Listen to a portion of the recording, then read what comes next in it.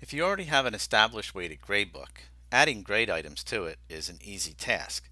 However, you should know if you add grade items from the gradebook, these are not associated with gradable item like a quiz, a discussion, or a Dropbox. So the grades will have to be entered manually.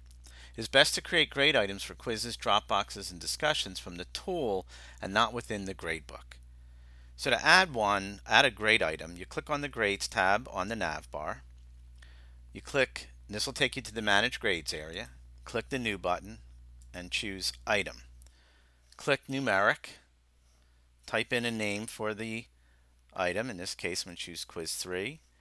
Make sure you choose a category from the drop-down list, and note, if you forget to do this, your overall grade calculation will be very skewed for the student.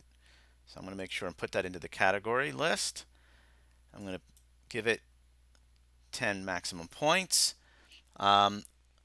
If you choose Can Exceed, this will allow the user's grade to exceed the maximum points specified for the item. Do not choose Bonus and make it an extra credit item.